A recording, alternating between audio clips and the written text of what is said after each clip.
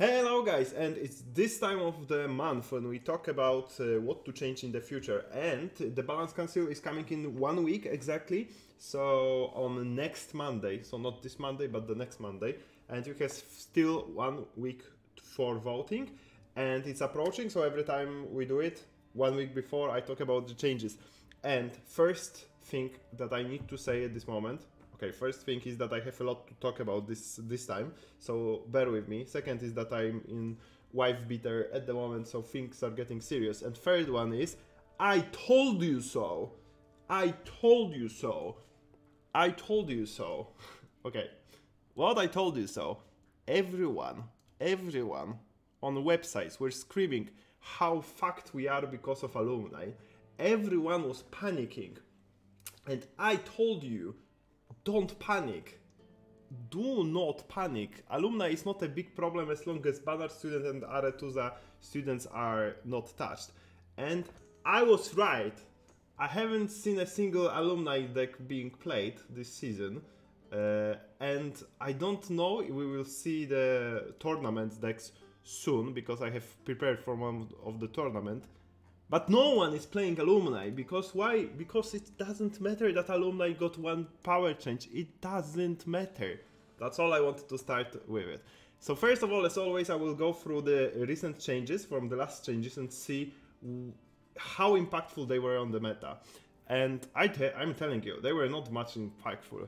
First Shiny, not impactful. Vesemir, not impactful. Alumni, not impactful. Demon Warpath, not impactful. Witcher Hunter Execution, a little bit impactful, so I will tell it green. Griffin Witcher, not really impactful. Singer, not really. Demon Smuggler, not really. Griffin Archer, not really. Purfa King, not really. Madam, I guess, I don't know. No one is playing it, so maybe it was impactful. But not really on meta, but on the deck. Same with this. Lara, not impactful. Regis, people still play it, not impactful. Not impactful, not impactful, not impactful, but created some cool decks. Not impactful, not impactful, not impactful, not impactful, not impactful. Off the books maybe a little bit. I see this as to-go leader. Oh, maybe not really, but sometimes.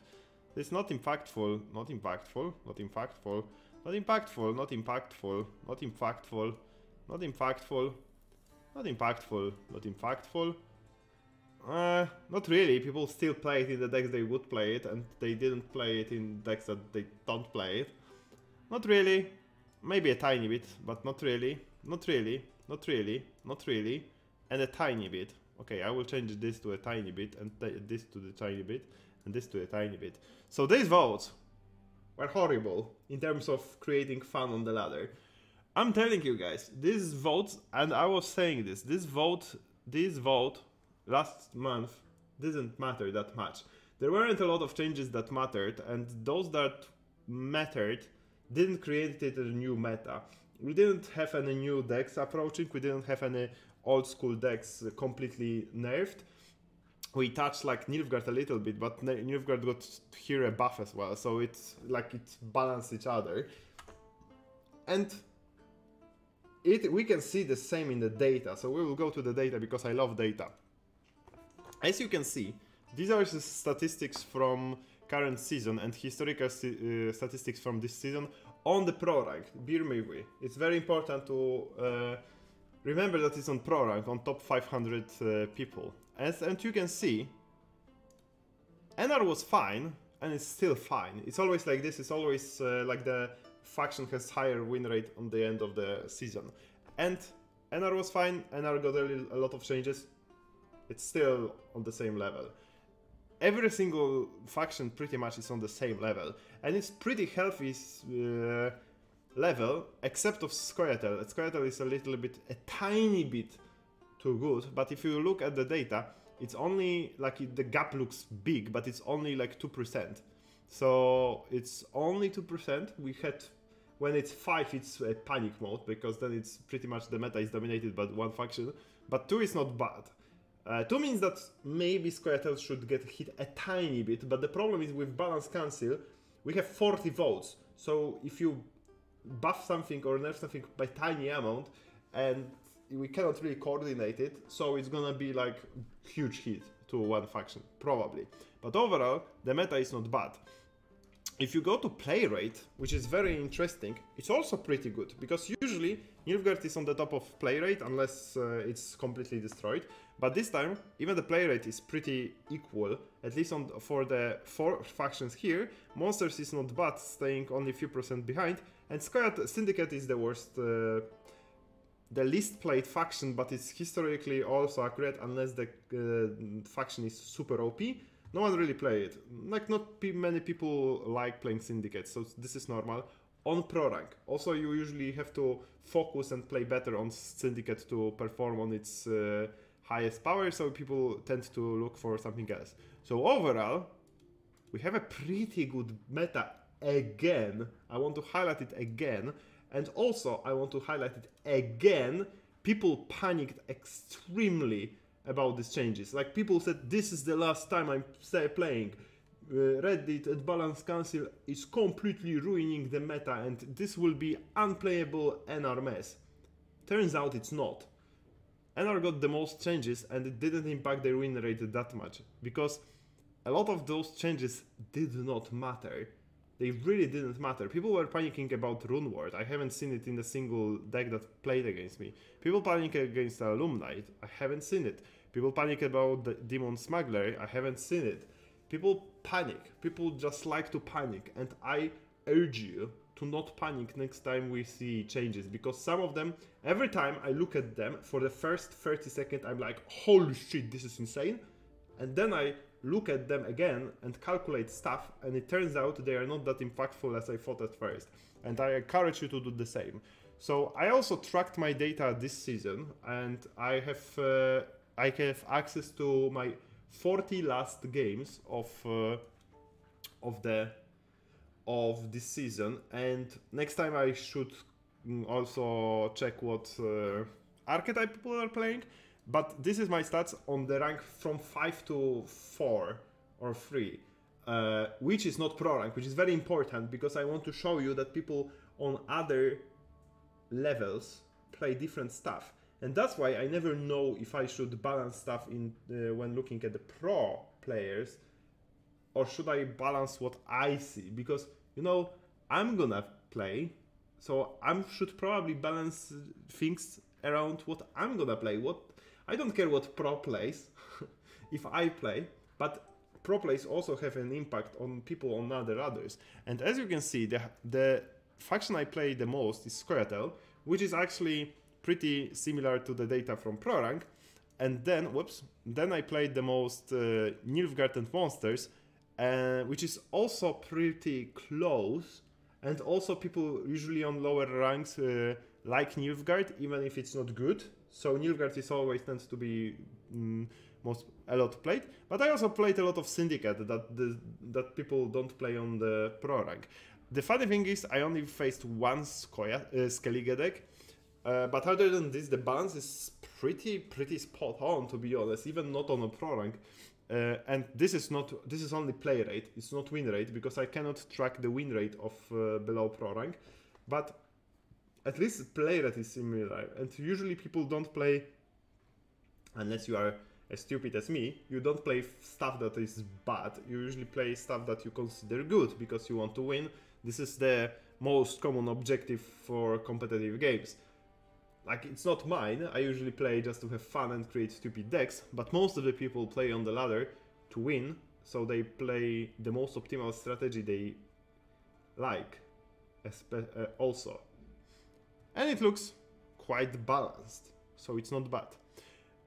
I also wanted to go through the recent tournament. So exactly today we have a tournament that is has a even nicer prize pool, and I think it's organized by the Russian community. But I wanted to show what decks they are playing, because it also reflects the data. Because if you have fun tournaments, it doesn't reflect that good. But if you have tournaments like this one with a prize pool, you actually want to win, so you bring the best factions. As you can see a lot of different factions, and I see every single faction here, and a lot of different archetypes. For Squirtle, it's mostly precision strikes with a little bit of movement and a little bit of Mahakam Forge. I think only one Mahakam Forge is here. And it's mostly like if you choose the random one, it's mostly rent-free deck with like good stuff, good units, rent-free. For Skellige, I see most of this is Ursin Ritual, so it's a self-damage, like a classic self-damage. For Nilfgaard is usually Imposter or Enslave, so also a classic deck. NR is a little bit interesting because they play different stuff from Stockpile to Shield Wall. They are not playing Inspired Zeal, which makes me happy. And it's mostly like good units decks, as you can see, like control heavy decks. Or, haha, there we go, one alumni deck. But with Shield Wall, not with Inspired Zeal. But it didn't make like alumni broken at all. Again, I'm still standing by my I told you so. For monsters, it's usually Araka's Queen, but also Gerni, also Frost, also Overwhelming Hunger, and yeah, and that's it. So people tend to play pretty much every faction. As you can see, Syndicate is a little bit less visible, but there are some Syndicate as well. So people are playing everything. I will put this tournament bracket into the description below, so you can get inspired by some of these decks, or you want to check by yourself. And also there are some fun decks here as well that you can try on the ladder, but remember that tournament decks and ladder decks are a little bit different thing most of the time. But as you can see, the balance is pretty good. We see every faction being played and at least 2 leader abilities for each faction, but there are some with 4 even. So, again, pretty good balance changes. Pretty good balance on the ladder. So, the question is, what should we nerf? What should we buff? What are my balance picks for this season? And I'm telling you right now, because this is the video that I wanted to make for this balance, and I'm telling you, I have no clue, because this meta is pretty good, so I don't want to ruin it. And I, at this moment, still don't know what to buff or nerf. I think I will wait still. Like usually I have my buffs and nerfs prepared 1 week before, and I adjust them slightly because I like to think about them. You know, I choose like 16 cards, and then I think if it's a good idea, because sometimes I came back to it like 1 day after, and I realized that something doesn't make sense. But this time, I actually don't even know how to prepare my 16 cards. So I looked for inspiration, and I, for example, found Chinese community buffs and nerfs, and their idea is that they don't want to nerf anything. And I know that people on Reddit hate it, but I kind of agree with it, especially if we have meta like this one. If we start to nerf stuff, we will nerf it too much. I believe we will nerf stuff too much, and everything will just suffer from it, and we create imbalanced meta. So if you can boost it a little bit, you can adjust it better, and especially if you boost something like leader abilities, you are making overall deck a tiny bit better, but you are not breaking the cards in it, because the cards stay the same. You just allow them to pretty much change one card to provision higher cards, so on average you give them like 1 point. So look at the meta. It's very interesting to see Damsel in this first card, but this first card that I never remember the name, the Knight, it's kind of a greedy deck, and I'm not sure if this changed much, because if you make this card change, it's only making one archetype better, so I'm not a big fan of it. Radaya, it's pretty cool to see, because people, if they usually play Shup, but Radaya sometimes miss the mark, so I like to see Radaya mark. The Mage is also pretty fun card to change. Same with the provision nerfs. Phoenix is very interesting one, because you can play it in Golden Necker. Same with Living Armor. And Living Armor also makes you play Constructoids. What were the name? I have this monkey clapping in my head, in my brain. But anyway, this deck, this doesn't matter, I think, so I don't like this change that much. But again, for Squirtle, for example, I like both because again, Golden Necker decks and nice buff for one archetype that is a little bit worse. Candle, maybe 8 provision is too much, but Candle is super powerful card, so I would keep it. And leader abilities, I kind of like this change, and it buffs all of the Skellige, and as you can see, Skellige is usually the faction with the maybe not worse performing, but it's performing overall quite bad, and bump in provision would probably give it a little bit more options, at least to play different archetypes. So I don't hate this. I'm fine with it. Ooh, the storm came to my... I can hear the storm when I say that Skellige should get a buff. Maybe we should buff rain decks.